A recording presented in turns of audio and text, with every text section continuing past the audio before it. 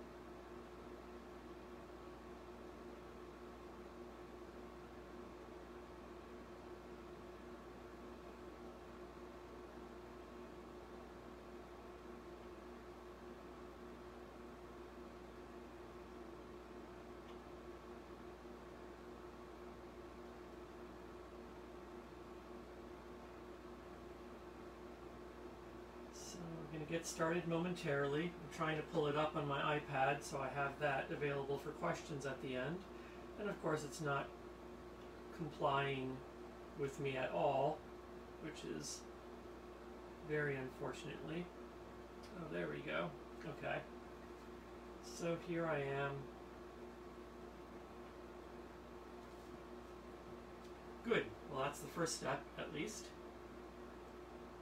Although my feed is about a minute delayed behind everyone else, but oh well. Okay, well, I've given a little time. Hopefully those who are joining have joined in, and here we go. I think it's time to begin. So let's start with the prayer. In the name of the Father, the Son, and the Holy Spirit. Amen. Come, Holy Spirit. Fill the hearts of your faithful and kindle in them the fire of your love. Come, Holy Spirit, shower down upon us anew your many gifts. Manifest in our lives your many fruits.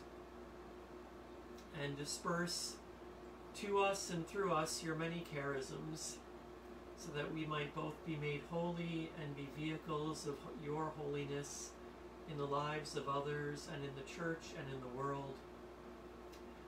Enlighten our minds and our hearts this night and always, and lead and guide us into all truth, into all love, into all service.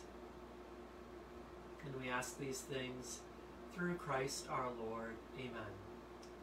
In the name of the Father, the Son, and the Holy Spirit. Amen. So as I said right at the beginning, I'm really excited to be doing this talk on the charisms of the Holy Spirit. And I think it should be a fun one to do. So I'd like to start off with just a couple passages from the New Testament, probably familiar to some, perhaps to many of you, but very important ones for beginning to orient ourselves to the topic of the charisms. This first one is from the first letter of St. Paul to the Corinthians, chapter 12. Now concerning spiritual gifts, brethren, I do not want you to be uninformed. Now there are varieties of gifts, but the same Spirit. There are varieties of service, but the same Lord. And there are varieties of workings, but it is the same God who inspires them all in every one. To each is given the manifestation of the Spirit for the common good. To one is given through the Spirit the utterance of wisdom, and to another the utterance of knowledge according to the same Spirit. To another faith by the same Spirit. To another gifts of healing by the one Spirit. To another the working of miracles. To another prophecy. and to another the ability to distinguish between spirits, to another various kinds of tongues, to another interpretation of tongues. All these are inspired by one and the same Spirit, who apportions to each one individually as he wills. And also from St. Paul, this from the letter to the Romans. It's chapter 12, beginning around verse 4.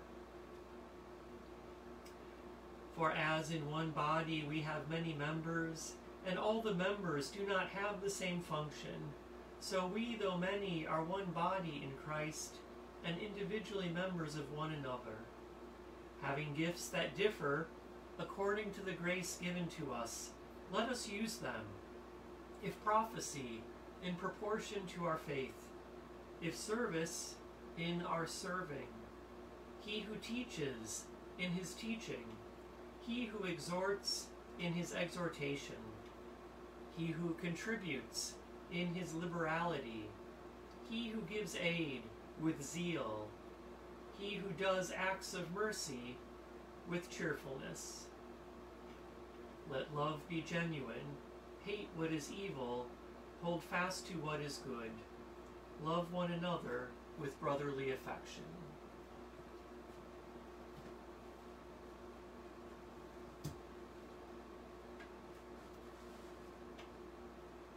Today's talk is really about the amazing goodness of the Holy Spirit and the many sorts of gifts in the broad sense of that word that he lavishes on the faithful. And so my general plan, so you have a mental picture for the talk this evening, to start out with what are charisms of the Holy Spirit, to give a very, very abbreviated historical, not even a survey, but just a couple historical mentions of the charisms. Then to talk about how they are different from the 7 gifts of the Holy Spirit, then how the individual charisms are different from the hierarchic gifts or the hierarchic charisms. We'll talk in terms of the charisms about who receives them and when, who judges them, what are their primary divisions, and then finally at the end focus on the specifics of some of both the extraordinary and the more ordinary charisms of our Christian life. Okay, so what are the charisms? The beginning of our answer is found really in the voice of the Lord calling to each of us. As St. John Paul II wrote in Pastoros Dabo Vobis, God with his call reaches the heart of each individual, and the Spirit, who abides deep within each disciple, gives himself to each Christian with different charisms and special signs.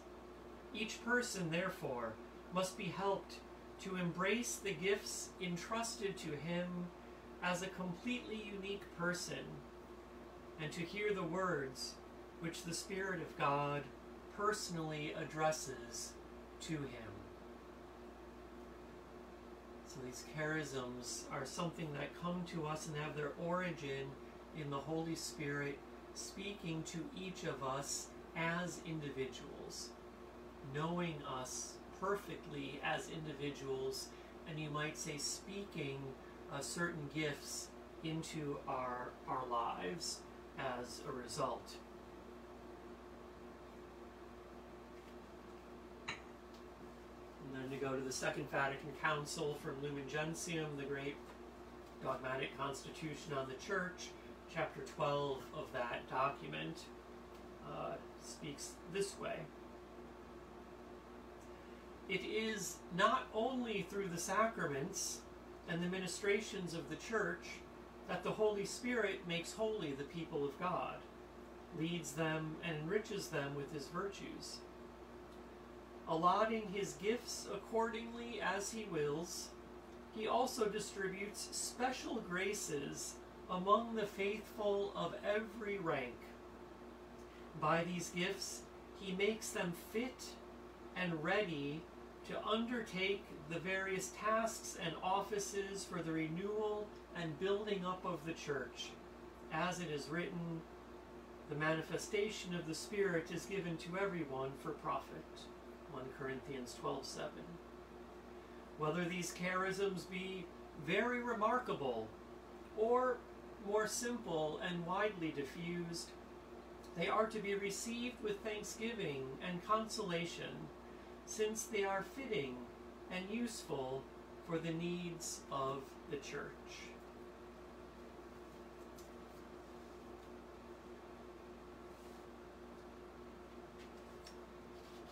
So again, these are gifts that the Holy Spirit gives, as it says, to every member of the people of God, those of every rank, of every position, of every state in life. Charisms are given to absolutely everyone.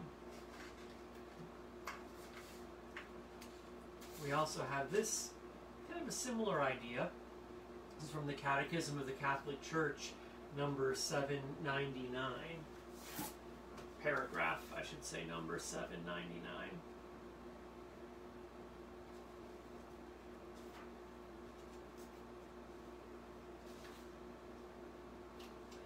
Whether extraordinary or simple and humble, charisms are graces of the Holy Spirit which directly or indirectly benefit the Church, ordered as they are to her building up, to the good of men and to the needs of the world. And so again, these are special graces, some extraordinary, some seemingly more ordinary, given for the purpose of building up the church, and indeed in the broader sense, you might say building up the human family, building up the good of the world. Is this a new thing that maybe only in recent years, since I've been quoting everything I've quoted so far, dates to the 1960s or later? Someone might wonder, is this kind of a new thing that we've just recently begun to think about or understand? But the answer is absolutely not. The awareness of these, as if the readings from St. Paul were not clear enough, go back to the earliest ages of the church. Tertullian, somewhere around the year AD 200, give or take, addressing adults who were about to be baptized, said this to them: "Therefore, you blessed ones, for whom the grace of God is waiting, when you come up from the most sacred bath of the new birth, when you spread out your hands for the first time in your mother's house with your brethren," Tertullian says to them, "ask your Father, ask your Lord, for the special gift of his inheritance, the distributed charisms, which form an additional underlying feature of your baptism. Ask," he says, "and you shall receive." What an image. 200 AD. Just really a few generations after the death of the last apostle. And here you have this towering figure of church history addressing these adults seemingly imminently about to be baptized, and saying, when you come up out of the waters of baptism, almost the first thing you should do is ask God to share these charisms, these special gifts with you. And then Cyril of Jerusalem, now about 350 AD, a little later, but still quite early, again addressing adults about to be baptized at the Easter Vigil. "Consider, I pray, of every nation all over the world, bishops, presbyters, deacons, hermits, virgins, and laity, and behold their great protector, the Holy Spirit, and the dispenser of their gifts, how throughout the world he gives to one chastity, to another perpetual virginity, to another almsgiving, to another voluntary poverty, to another the power of repelling hostile spirits. For it is one and the same Holy Spirit who divides his gifts to every man severally as he wills, himself all the while remaining undivided. Again, the sense of, in the early centuries of the church, this awareness of the Holy Spirit and what the Holy Spirit can bring. And yet, by the late 300s, really 50 years after the quote I just read, seemingly already you had another saint, St. John Chrysostom, who was lamenting the fact it seems these charisms were disappearing. He says this, "For in truth, the church," he's referring to the earlier days of the church, "was a heaven then, the Spirit governing all things and moving each one. But now we retain only the symbols of those gifts. But the present church is like a woman who has fallen from her former prosperous days, and in many respects retains the symbols only of that ancient prosperity, displaying indeed the repositories of her golden ornaments, but bereft of her wealth. Such a one does the present church resemble." And so it seems that this kind of incredible manifestation of the charisms that seemed to characterize the early church, as soon as the church began to become a little more institutionalized, seemingly these charisms lessened, or our awareness of them lessened.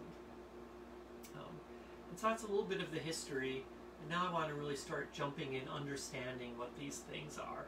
So what are the charisms? And the first question I need to deal with is, how are these different from the gifts of the Holy Spirit?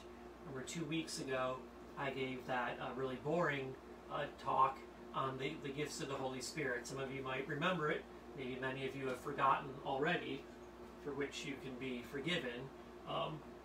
But how are these different from the 7 gifts? Again, I've been using these word gifts a lot, and I think it's important to clarify here the terminology, because otherwise it can get complicated. And to do it, I'm using an example from the South, which is not where I'm from.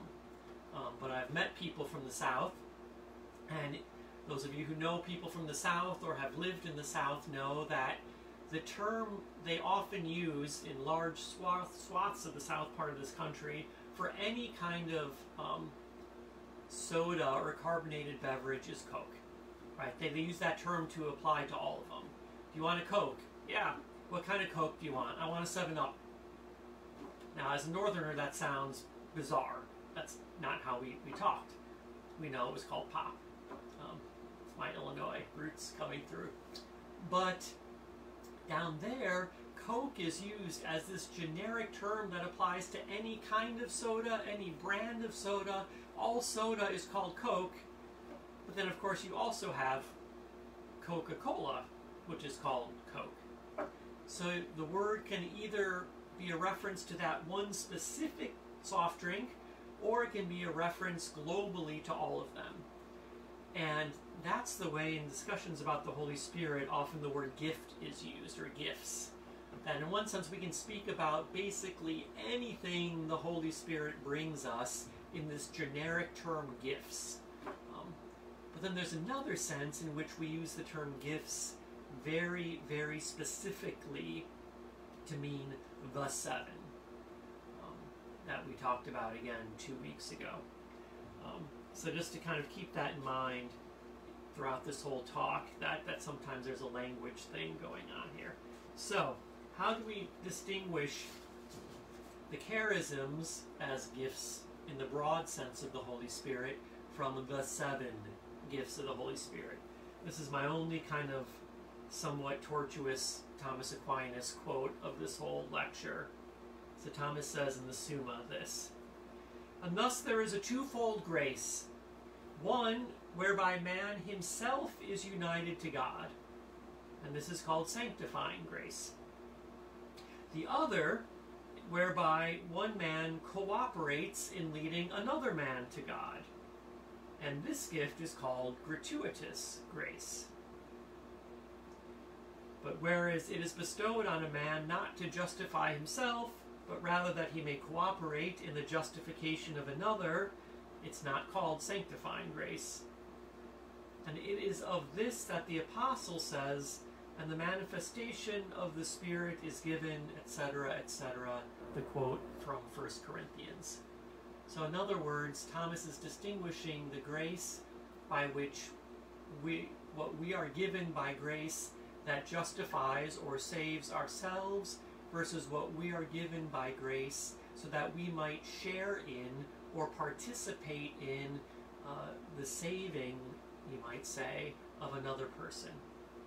The grace that comes to us to save ourselves, those are the 7 gifts of the Holy Spirit. Whereas those graces, gifts given to us so that we might be more effective in helping to save another, are the charisms. And so again, the 7 about ourselves, about our own sanctification, our own justification, our own salvation.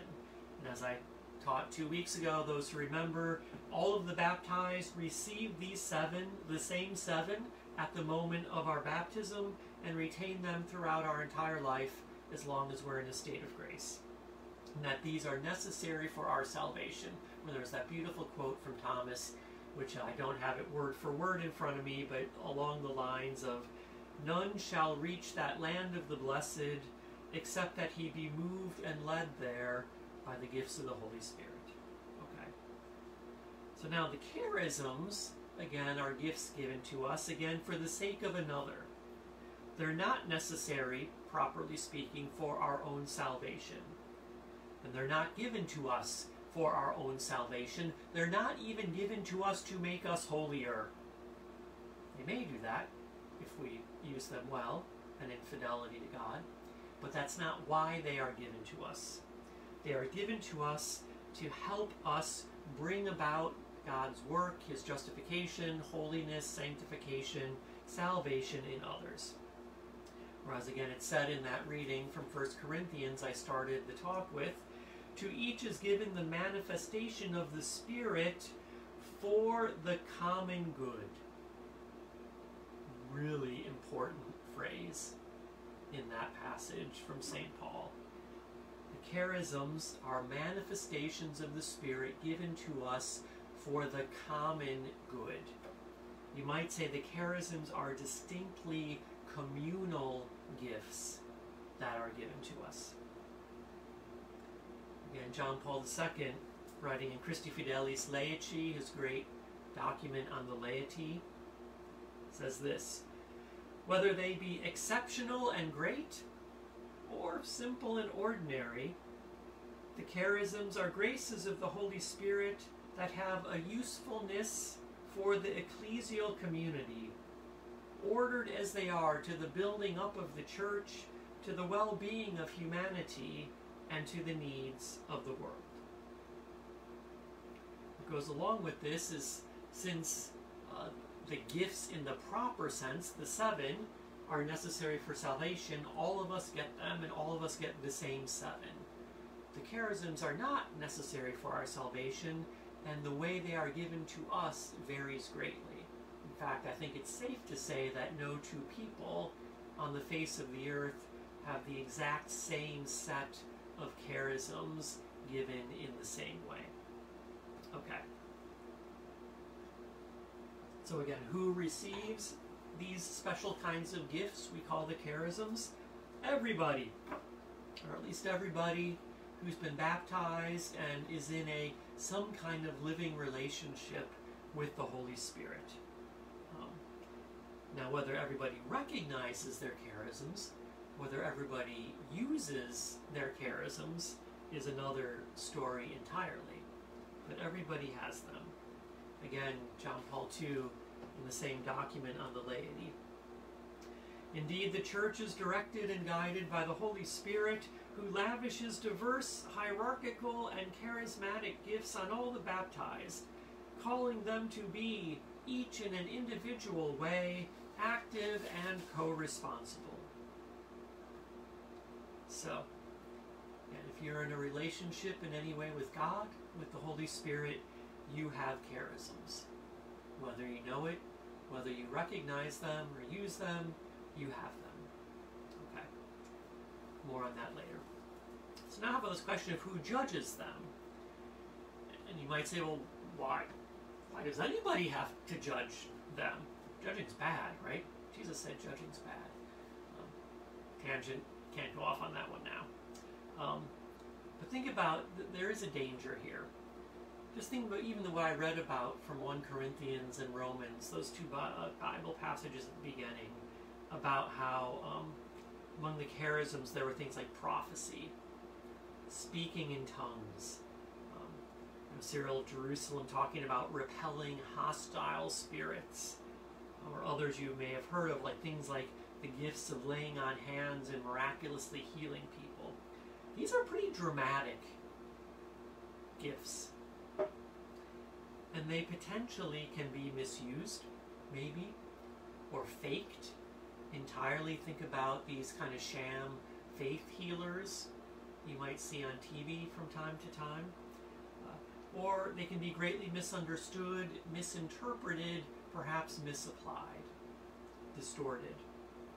And so lest the faithful be actually led astray by claims people have of having, I'm a prophet, I'm the prophet of God, or I'm the healer, or whatever it might be, the church has an important role to play here. To go back to the Catechism, this is paragraph 801. Discernment of charisms is always necessary.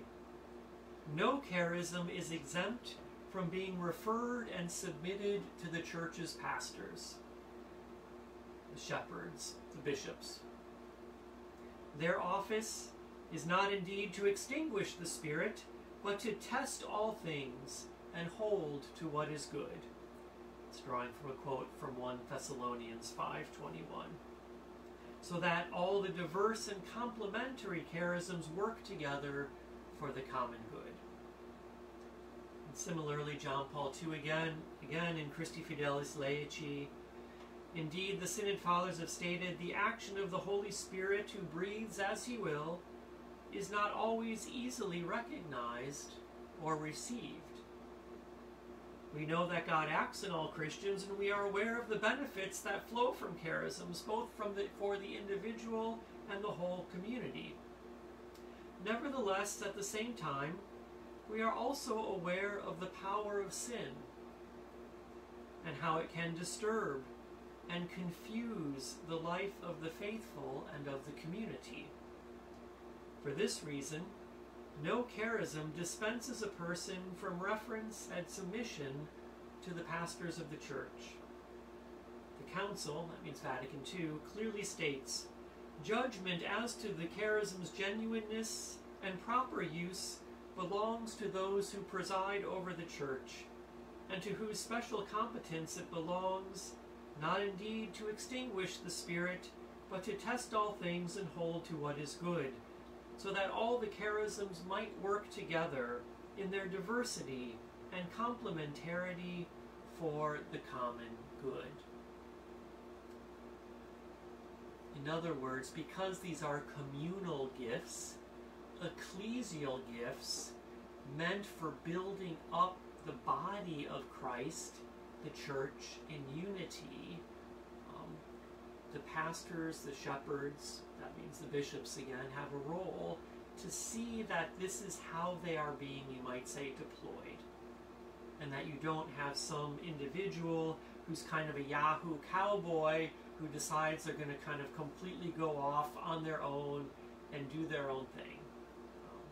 Okay. So that's kind of my introduction to the charisms. Now let's really start talking about them. How we doing? 7:30. Now we get the nitty-gritty. Okay. So there's 3 general categories of the charisms. 2 of them will be very brief treatments, and then the 3rd is the main meat of the talk here. Individual charisms, founding charisms, and hierarchic charisms. I'm going to take those in reverse order. So the hierarchic charisms are gifts, charisms given to individuals through the hierarchic structure of the church because of an office they hold as a result of holy orders. Okay? If we were present together, all sitting around in the church basement, I'd ask for people to raise their hands and throw out some ideas of what these might be. I can't do that easily right now, so I'll just plow ahead. But what are some of the hierarchic charisms? For example, priests, the power to forgive sins, the power to consecrate bread and wine into the body and blood of Christ, the charism of infallibility, present in a special way in the Pope. Notice the word, the charism of infallibility. Also present in religious and priests, the charism of celibacy, which it's important to say is not something granted by holy orders. Rather, it's a charism that a young man approaching priesthood or male religious life, or a young woman approaching religious life, needs to show evidence of in their lives in order to be accepted into that state in life. Okay, so those are the hierarchic or gifts, or the hierarchic charisms. Then there's this category called founding charisms. And these are specific charisms that we can look back historically and see were given to founders of religious orders or of institutes or of major movements or something like that. Among the charismatic gifts freely distributed by the Holy Spirit, many are received and lived out by individuals. Okay? However, when a gift presents itself as a founding or originating charism, this requires a special recognition so that the richness it contains may be adequately articulated within the ecclesial communion and faithfully transmitted over time. This is what it means, that when a St. Dominic or a St. Francis or a St. Ignatius of Loyola founds a religious order, they don't do it saying, I'm going to found this order for 7.5 years and then it's going to go out of existence. No, that there's a sense that a founding or originating charism is meant to endure through long periods of time. And as we know, some of our religious orders have been in existence well over 1,000 years, over a millennia. It's a testimony to the power and the relevance of the founding charism. Now it's important just to throw out that founding charisms, not every charism manifested in a founder is part of the founding charisms. In fact, often religious founders or movement founders had particular charisms special to them that were not part of what they handed on to their followers. So St. Dominic, very famous for needing essentially no sleep. Some nights he would not sleep at all, other nights an hour, but he would spend all night after walking or preaching or whatever all day long. He would spend all night in the church in prayer. That was specific to Dominic. I can assure you all Dominicans do not have that charism, not even close. But Dominic was a preacher. He was the order of preachers. He founded the order of preachers, and preaching for the salvation of souls, drawn from a life of community and contemplation and study, that is the charism. And all Dominicans in every generation now for 800 plus years share in that. That's the founding charism of the Dominican order. Okay. And so a charism of this sort typically gives birth, you might say, in some form to an institution. You consider a religious order an institution, or very relevant to our time today. Think about the great news that we recently heard of the upcoming beatification of Venerable Father Michael J. McGivney, the founder of the Knights of Columbus. He had a special gift, a charism, a founding charism to launch this order, this movement that has now continued for well over 100 years, has around 2 million members all throughout the world. It's a founding charism that now all of the men who have come after and are knights share in. Okay? It's a special kind of subset of charisms. And then finally, let's talk about individual charisms, which I'm going to divide into two categories, but it's a very blurry line, please understand. And that's the extraordinary charisms versus the more ordinary charisms. And I say it's a blurry line because things at the far extreme of both are pretty clear. Sometimes there's things in between. Is that an unusual ordinary charism, or is that an extraordinary charism? There's no hard definition of that. But be that as it may. So let's start with the extraordinary charisms, because these are fun. They're fun to talk about, they're fun to think about, and I'll go through them briefly, and then we'll get to the more common ones. So extraordinary charisms are truly unusual manifestations of divine power in an individual. So much so, and so extraordinary or so unusual that even a non-Catholic or a non-believer might notice and go like, whoa, how'd you do that? What's going on there? Like, and really be thrown off by it. These are things like miraculous healing. There are people even today who have the ability to lay hands on someone and pray over them, and for healings to happen. Again, it's rare. It's very rare.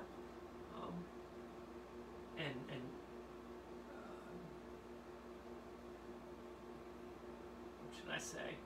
It can occasionally happen as on a one-time basis, but there are people who seem to have this happen through them a lot, or at least with some frequency, where they can pray over someone, lay hands on someone, and serious physical ailments can be healed.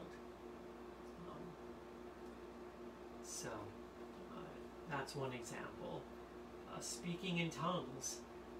This one maybe gets more publicity, both good and bad, and there's a couple ways this can manifest. One is sometimes at charismatic gatherings or prayer groups, you'll see people, and in prayer they'll be speaking out loud in prayer and seem to flip into a non-understandable language. And that if that's being moved by the Holy Spirit, that's a kind of a form of speaking in tongues. It's really, it's them praying, just not in a language that's known on earth. Or you have examples in history of the manifestation of speaking in tongues the same way it happened at Pentecost.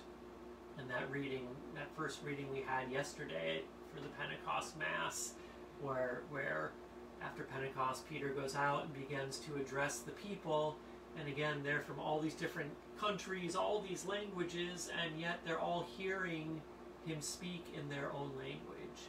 And there are examples of that, of even from our Dominican history, of preachers who maybe he was a Spanish Dominican and he was sent to go do ministry in Germany in the medieval period.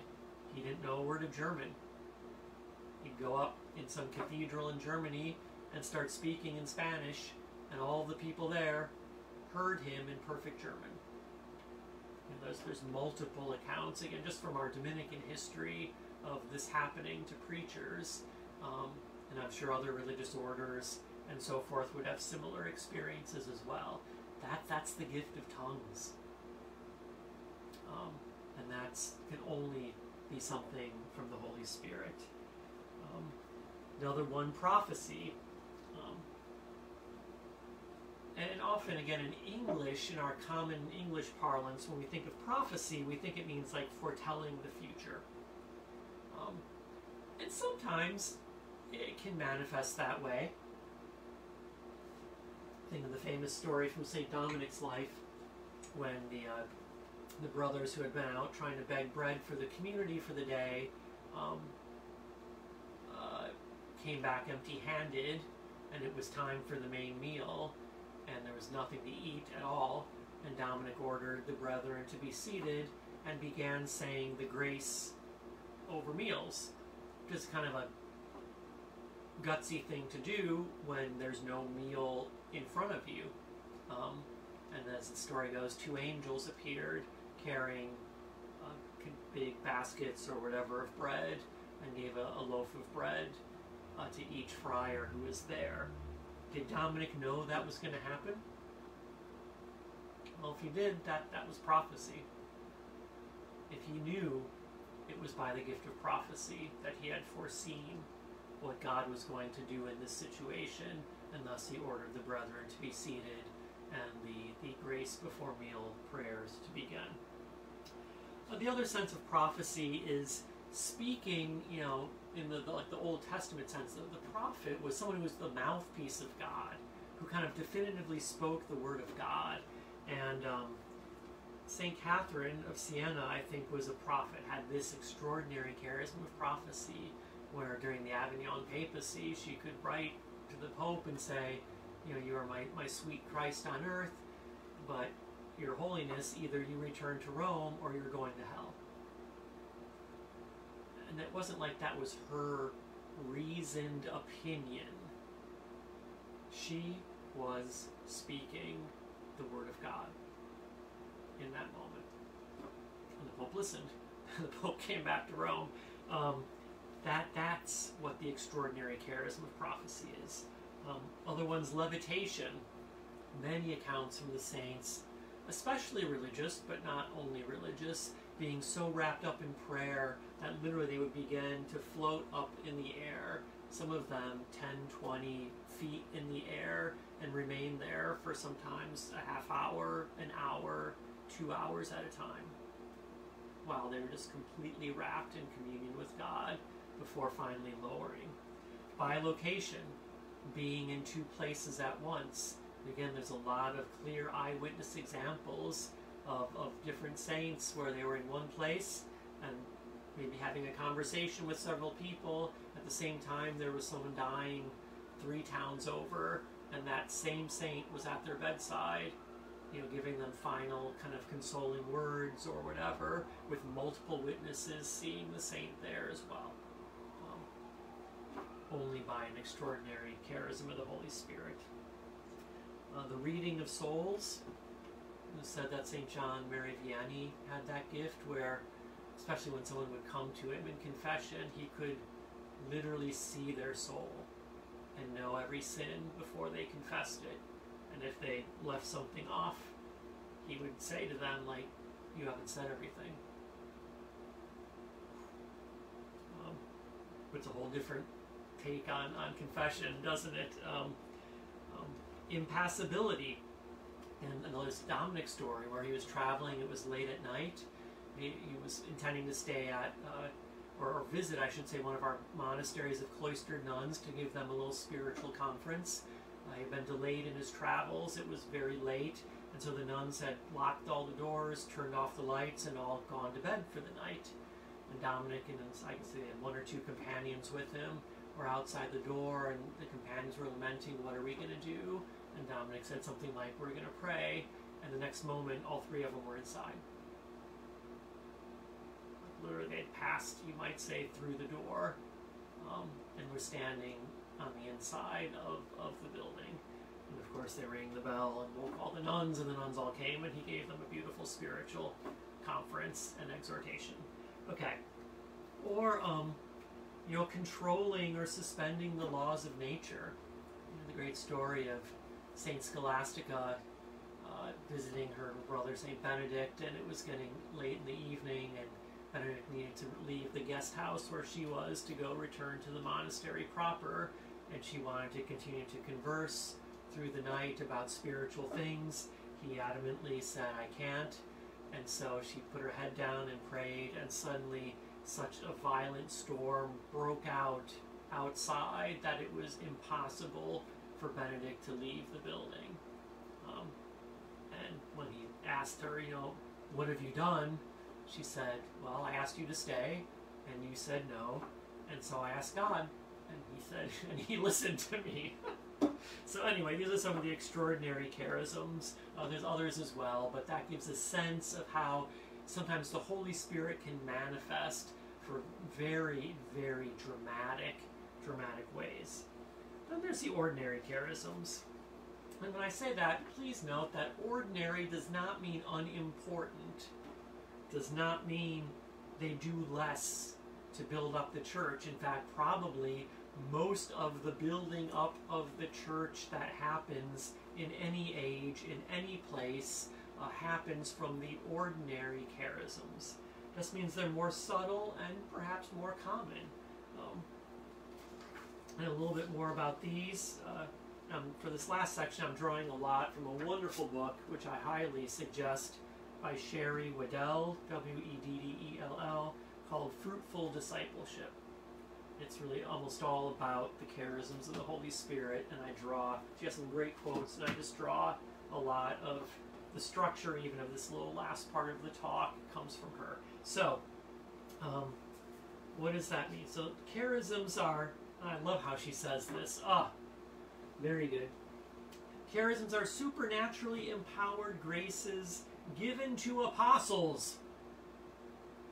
Huge word there. Who have a mission, also a big word, to bring the presence and love of Jesus Christ to a specific setting or situation. Charisms are whole life gifts that apostles take with them everywhere they go. We are called to exercise them at work, with family and friends, and in the broader community as well as in the parish or diocese.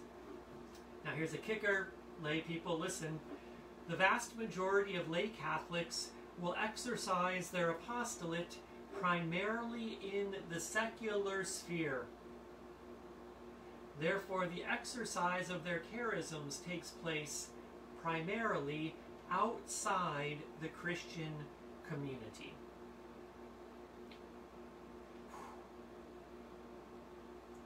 Charisms are not, for the most part, about churchy people doing churchy things in churchy situations in the church.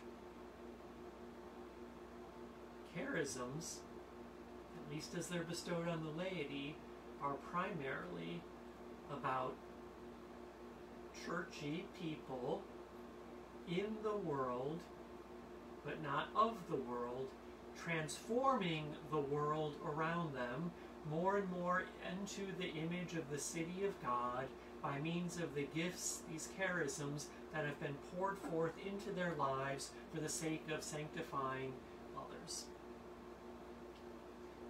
Okay. All charisms are evangelizing in their own way, because they make aspects of Jesus' redemptive work visible and accessible to others. Each charism conveys some portion of Jesus' grace and mercy to the world and points back to him. That is why even unbelievers find the fruits of charisms attractive and compelling.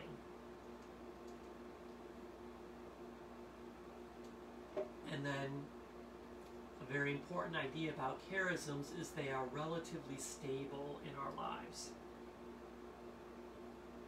Most individual charisms are given to us long term. It is a way God uses you over and over again for the sake of others. Because these gifts are long term, you can recognize ongoing patterns in your life that indicate the presence of a charism.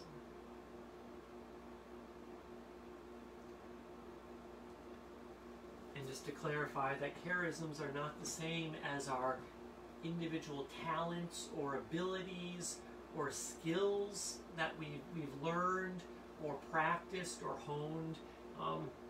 But charisms have an impact for the kingdom of God that go beyond what our natural abilities, skills, talents are able to accomplish. Often, not always, they can coincide reasonably well with natural gifts and abilities and skills we have, but their fruitfulness, one of the characteristic aspects of our charisms, that their fruitfulness cannot be explained purely by our human talent, skill, ability, whatever. They are more fruitful than it would be expected based purely on the level of our skill. Okay? And again, these are received, they are never chosen. You can ask for them in prayer, but we do not choose what charisms we have. It's all from the Holy Spirit. Okay, so some of these individual charisms, what are they and how are they divided?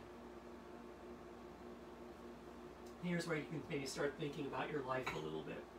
So Sherry has a division that I like very much of 7 kind of main categories. So I'm going to go through those categories. Let's give like 1 or maybe 2 examples from each, and that'll kind of wrap it up.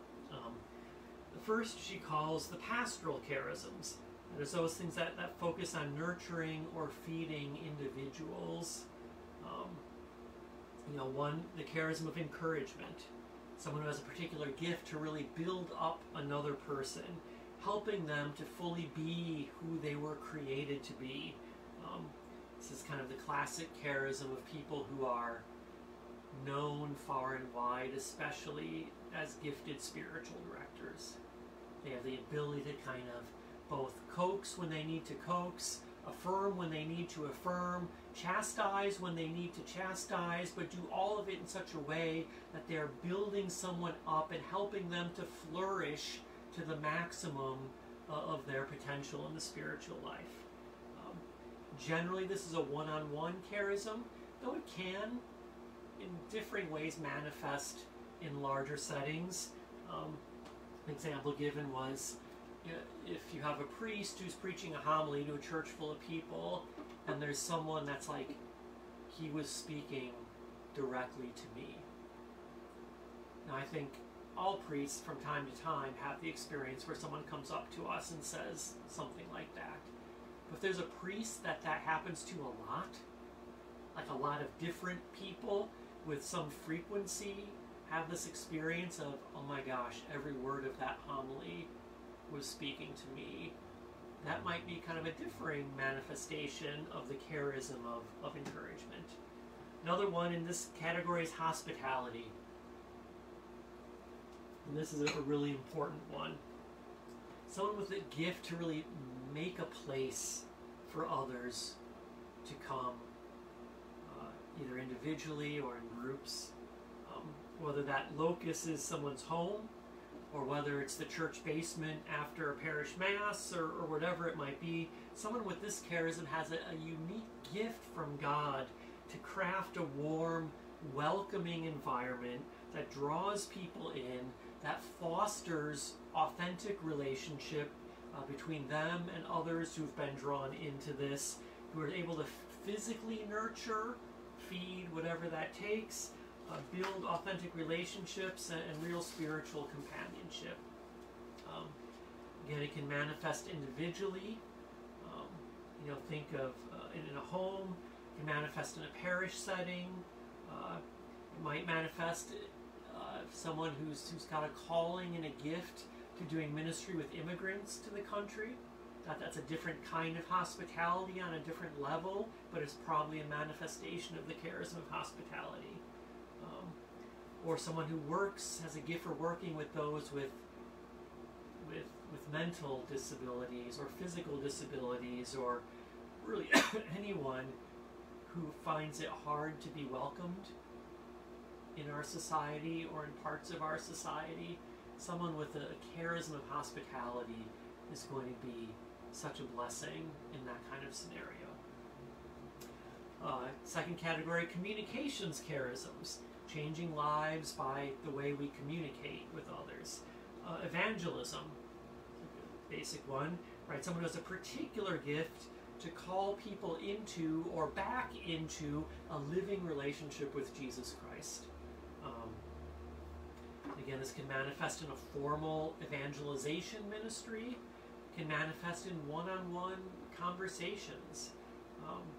Some people might do it through writing. Some people might do it as a foreign missionary in primarily pagan or non-Catholic or non-Christian lands. Then prophecy. as an ordinary charism. We've already dealt with prophecy as the extraordinary, but what about prophecy as an ordinary charism?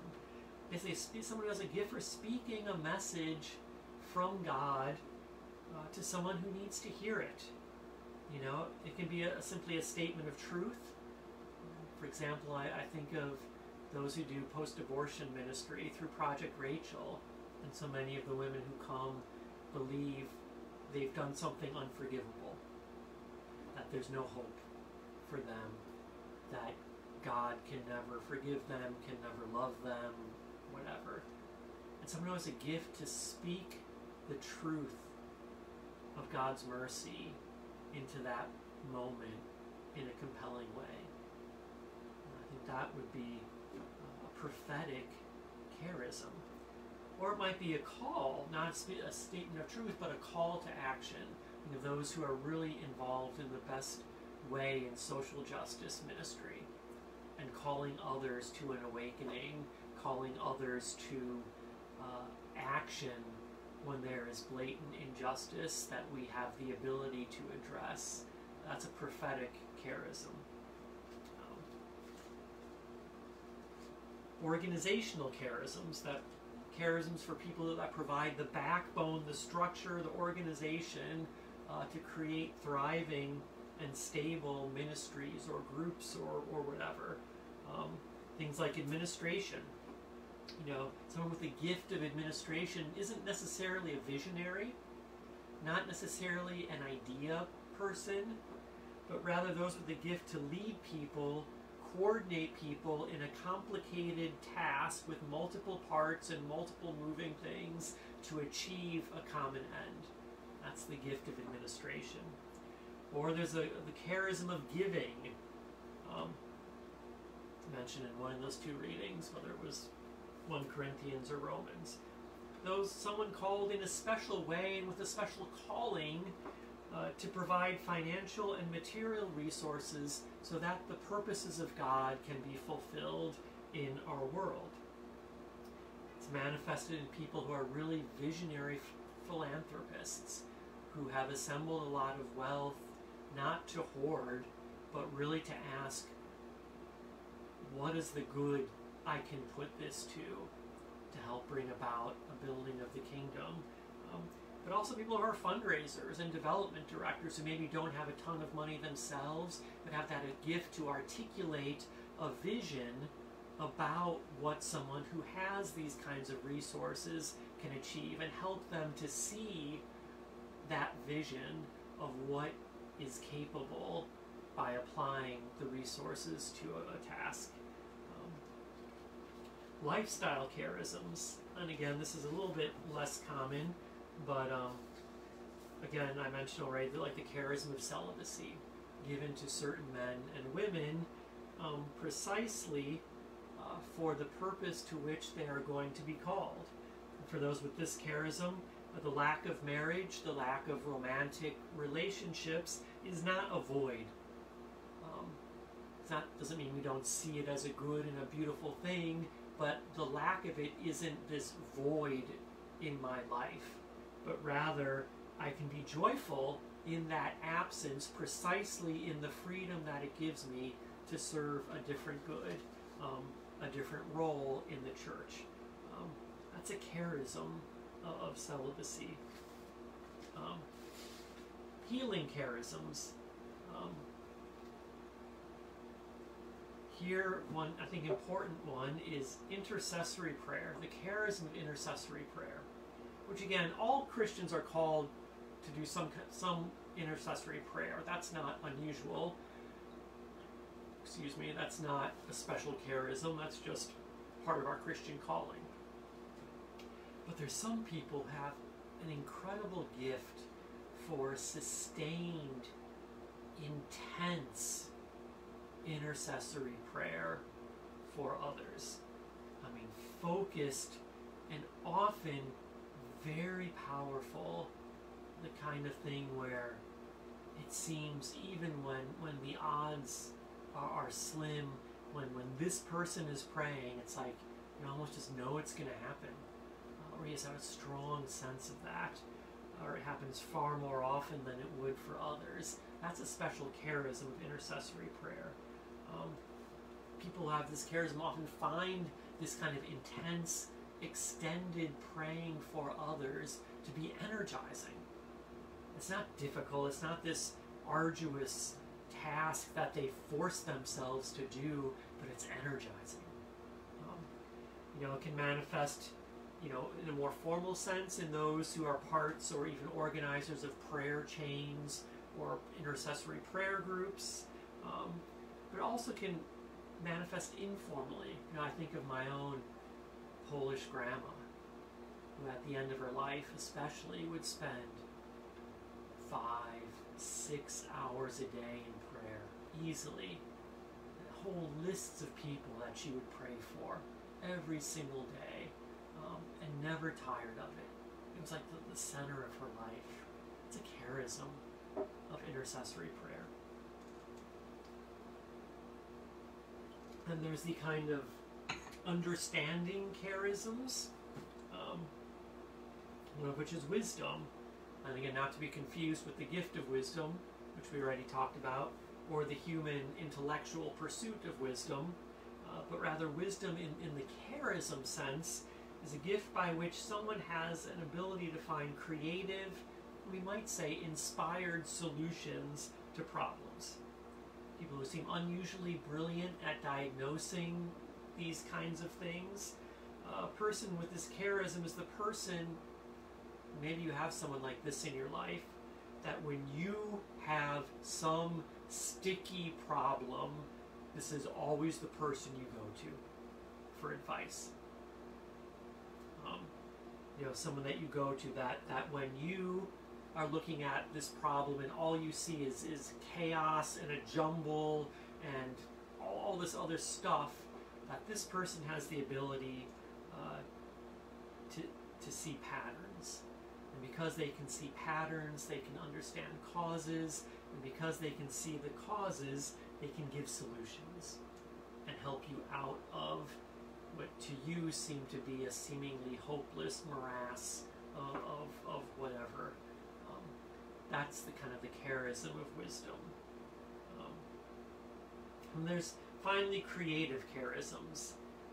Charisms that use creative activity for the sake of bringing beauty and goodness into the world. The charism of music. And again, that's not saying someone who's talented in music. Not the same thing. The charism of music is someone who has a special gift by which one uses music in a powerful way, leading people to God and opening them up to the divine. Someone can be very talented in music and not do that.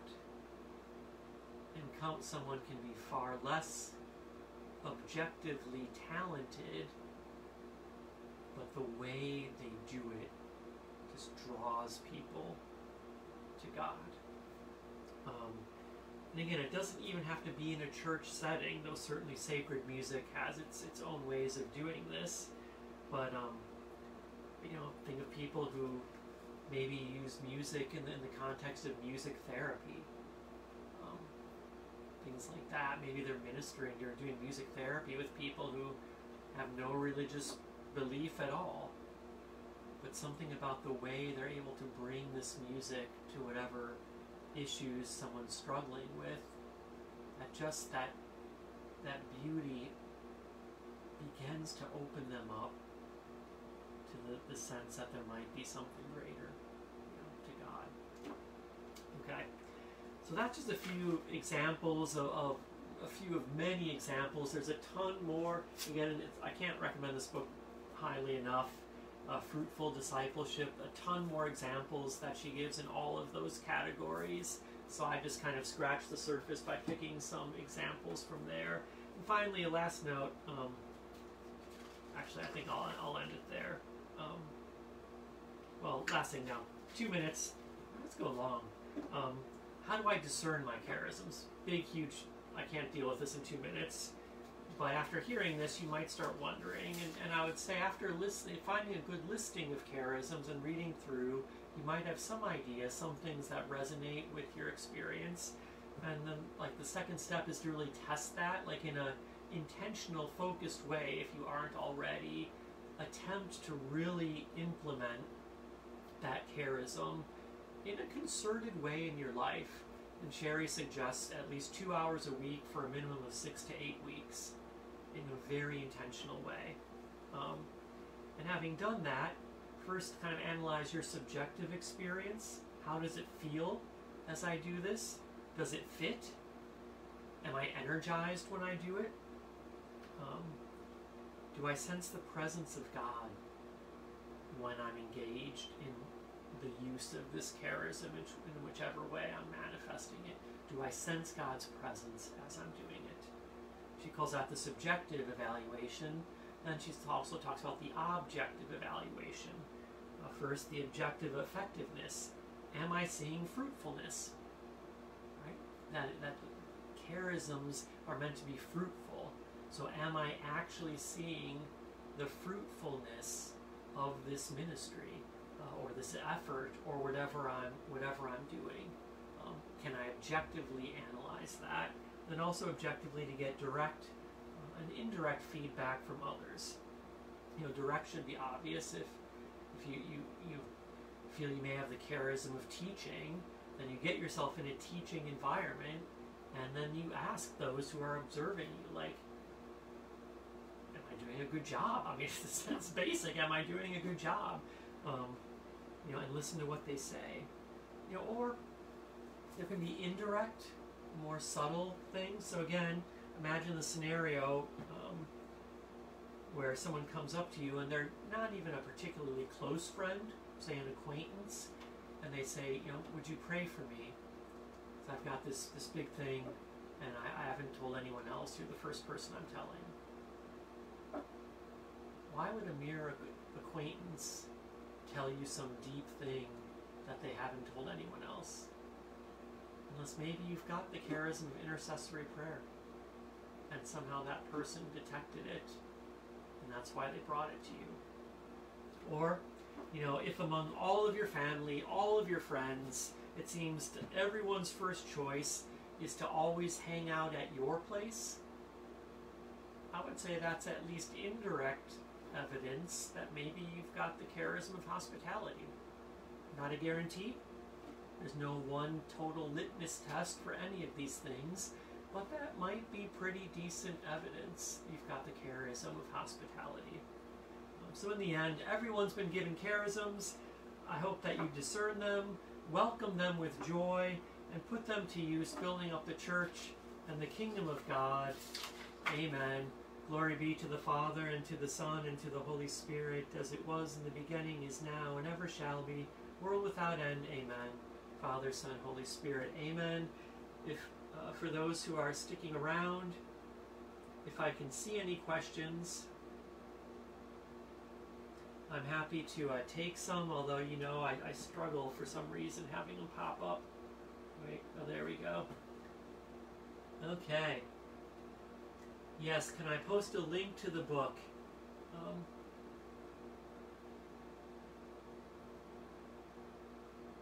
I will do that afterwards.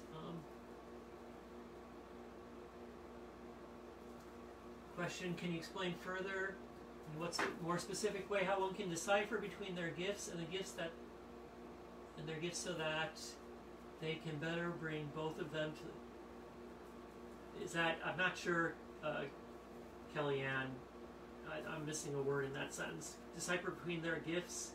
You mean their gifts and their charisms? So maybe what I said at the very end hopefully answers that there's kind of a supernatural fruitfulness to it that goes beyond what mere gift or ability or talent would suggest. And it also brings with it, in the one doing it, a profound sense of joy and of God's presence, and again, some objective standards of fruitfulness. Okay, if I need to go into more of that. Do you think these charisms are not popular in the traditional church, seen as too charismatic or too lay-based? As a pastor, have you seen these gifts in people with the sense that they are God's gifts to you? So why do we not? I'd say a couple things. first, I think, and this is, I know, one of my soapbox things I say a lot, I just think as Catholics today, we don't think about the Holy Spirit much at all. You know, he gets 24 hours around Pentecost, and for a lot of Catholics, that's really it. You know, unless they attend a confirmation at some point during the year, that's kind of all people think about the Holy Spirit. So it seems to me that if that assertion is true, and I guess someone could argue with it, but I think it's true in my own experience of people I've met, that if we are, generally speaking, neglectful of the Holy Spirit as compared to the other two persons of the Trinity, then I'm not shocked that as part of having poorly developed that relationship with the Holy Spirit, that Catholics of today would be less aware of their charisms, less open perhaps to their charisms, and less comfortable talking or even thinking about charisms in that sense. So I think that's part of it. I do think that I don't want to draw too many broad stereotypes, but I will say that one of the great graces of the Second Vatican Council has been a renewed understanding of the role of the laity in the Church, and that while it seems to us maybe that the Second Vatican Council was a long time ago, it was, you know what, roughly 50 years, a little over 50 years, which on the time span of the Church is very, very recent. And so I think this idea of this understanding of the flourishing of the charisms of the laity and the role they're to play in the Church, that we're still in some ways in the baby steps of really flushing that out. You know, they say, it's a saying, it takes 100 years to implement a council or to see the actual fruit of a council. So if we're about 60 years in here, 50 to 60 years, then we've probably got another 40 to 50 years before maybe all of this will really kind of, you know, in a full way kind of kick in. So I think that's that. There was another part of it. Oh yeah, and have I seen it in people? Oh, definitely. There's people that have gifts, and you can see. Again, I shouldn't say like some definitive like priests have this magic, you know, sensor that can automatically detect when something is a talent versus when it's a charism. But there are people that just, it's clear to me, have certain gifts and kind of supernatural abilities that go beyond that manifest in any place I've been, in any community I've been. So absolutely.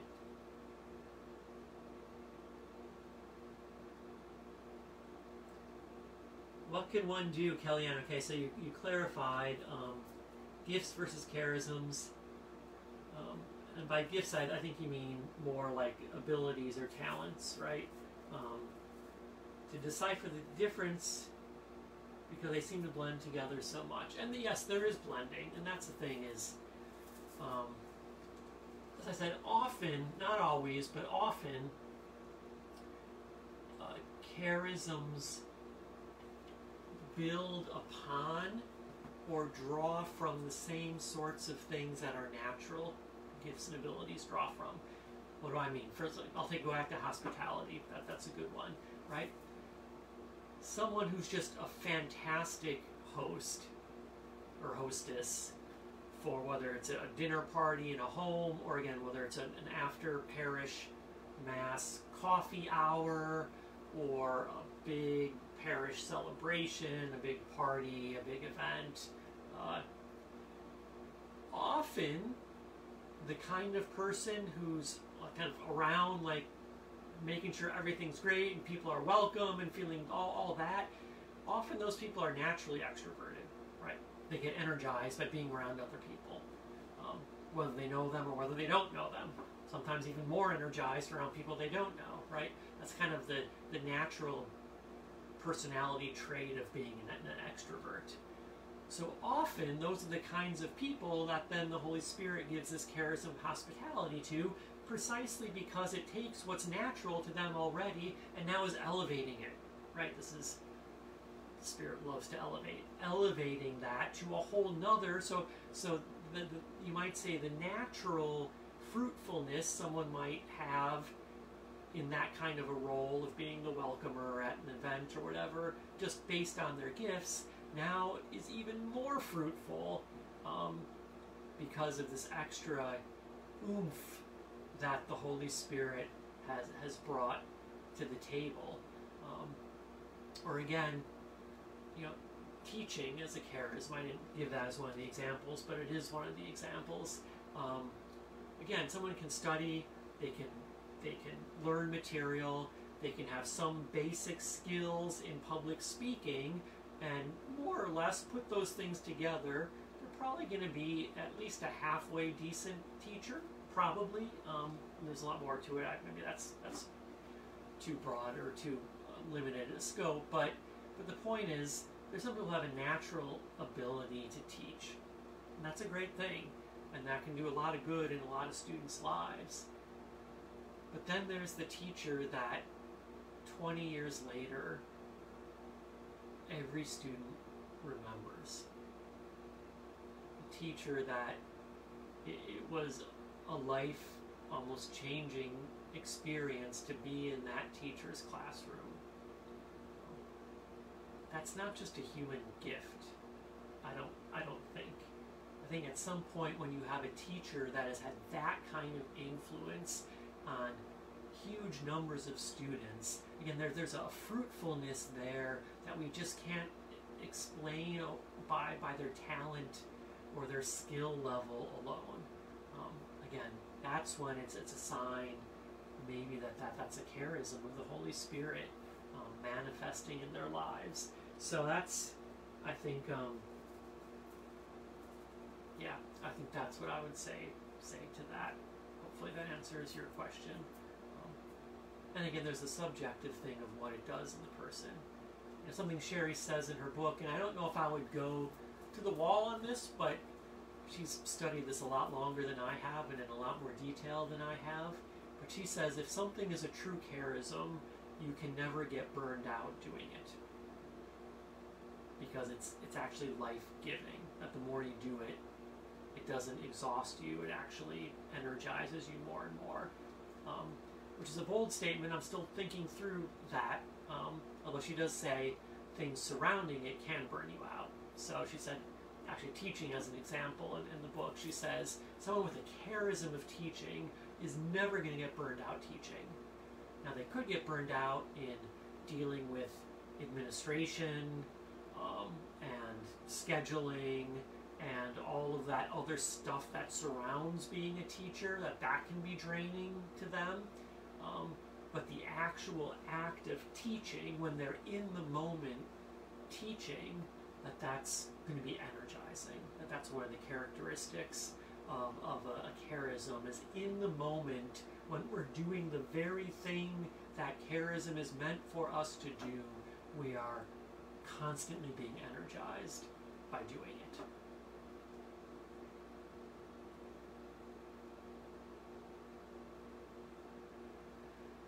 Okay, well, I think that's all the questions I see for now. If I missed any, I apologize, and I know I went late. Bad about going late on these things, so I'm sorry for that. But anyway, we already said our glory be to end, so thank you so much. We're going to take probably a week or maybe a couple of week break from the talks, and then we're going to be back with another series. Don't know what the series is yet, but as soon as we know it, we will let you know. So for now, good night, God bless, see you soon.